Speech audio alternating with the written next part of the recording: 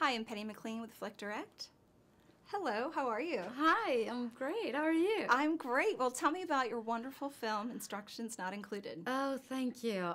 Yes, it's a wonderful film. It's a film about love. It's a love story between a father and his daughter, and it's about life's surprises and it's about overcoming fear, and it's a beautiful movie. It's gonna make you laugh. It's gonna make you cry. It's gonna make you think. It's gonna inspire you, and I'm very, very proud to be part of it. It's Eugenio Derbez's first.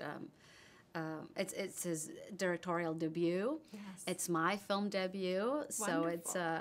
it's magical for both of us. You did phenomenal because I Thank never you. would know that. I Thank know you. that would be Spanish and English, but you have no trouble. Oh, thank you so It's not much. like there was any effort to me when I saw it on the screen. So Thank you. I think you did a Oh. great job, and with your character, so Thank you. there's all these different diverse twists in it. So I Yes. don't want to give anything away. I just saw it. Yes, But I think thank you. everyone can relate to this film. Oh, totally. There's so many different types of families and that relationship and love that you can have with different partners and That's true. daughter and son, father and son. You know, I That's think it's true. awesome. And do you think that working with your husband, how was that?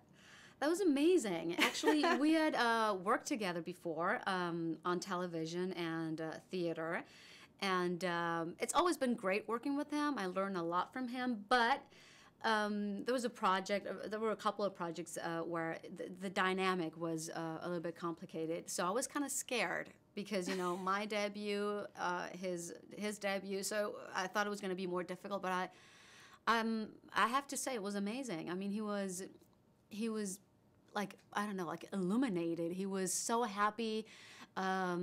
His energy was fantastic, so that made it so much easier for everybody on set. So I have to say it was wonderful. Now, do you think that you would like him to be more of a director more than an actor, so you can maybe do this again or act with him again in a film? Do you prefer the director side versus the actor side when you're working with him?